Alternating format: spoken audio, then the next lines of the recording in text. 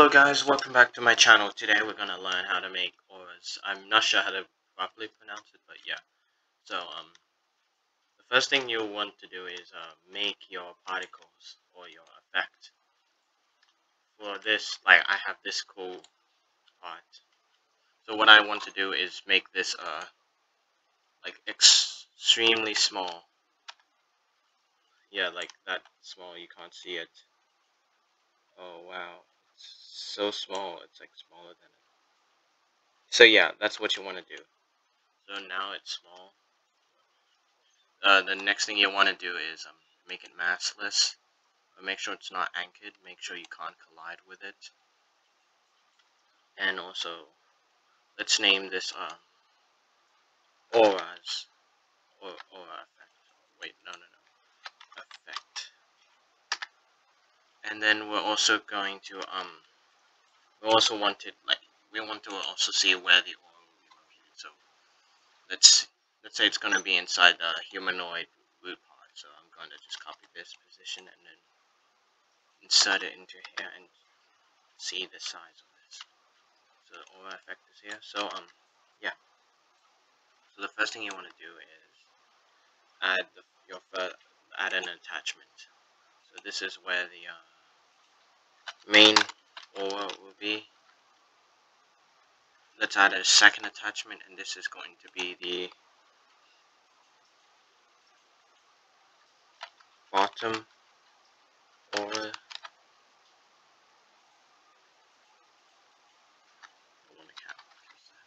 Okay, so yeah, it's going to be like that, main and bottom aura. So fortunately, I've prepared already two auras, so I'm gonna put my main aura here, my bottom aura here. If you want to know what it looks like here, I'll show you. Oh, whoops! I also forgot. You also want to move the bottom aura like down at the feet, like make sure it's somewhere right at the feet. Yeah, right there. So now this is what your cool effect looks like.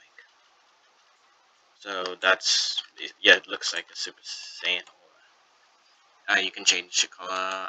Let's maybe say, why not blue?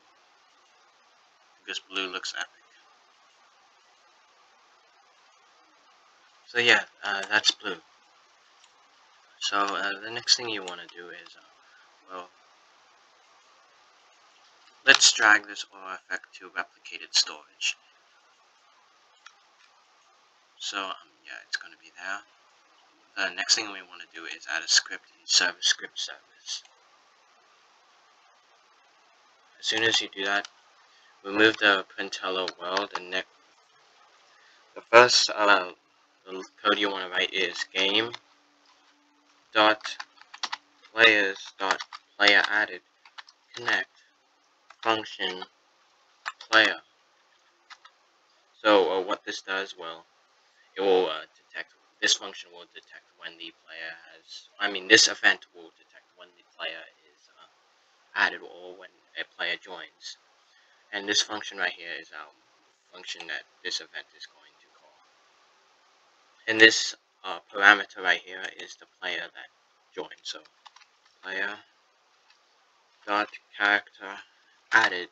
This one, it's pretty self-explanatory. It's when the player's character is like added or joined or created. So let's do connect function, and then the parameter is char.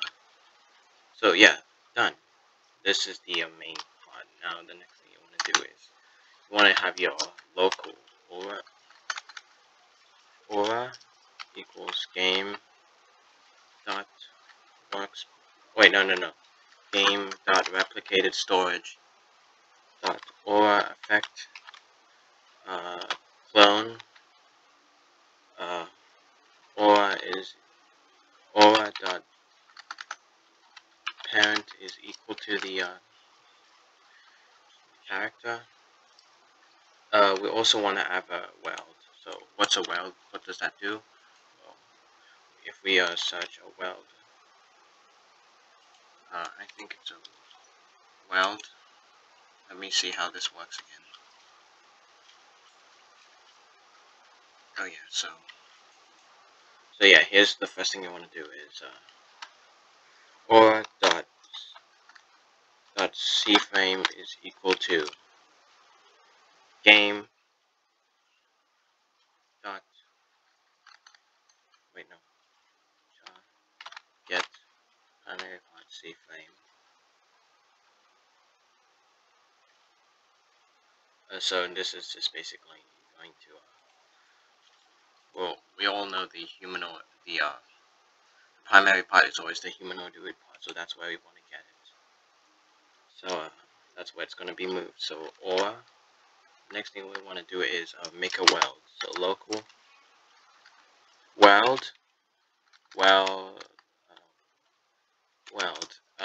instance dot new weld weld dot part 0 is equal to char dot primary part weld dot part 1 is equal to the aura. Yeah, the aura. So yeah, this just welds it. So if we want to test the game now and see if the aura effect is added to us, let's go test the game now. So okay, one more thing we forgot to add. It's weld dot parent. Well, no. You don't have to do that way because you can also do this comma char dot primary. No. Let's say aura. So yeah, now this will work as soon as we just test this game. So once we test this game, oh, I need to close this.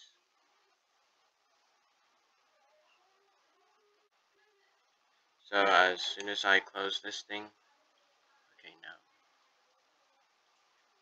Oh look, there's our cool effect. Oh, I forgot to add lock to parts. But yeah, there's our cool effect. Looks awesome. It kind of looks cool. Oh yeah, I forgot to add like lock to pan. So now it kind of looks like I'm stepping in. This cool puddle effect is happening. But yeah, this is our aura. It's kind of cool, and it basically follows you around. Yeah, that's what it does.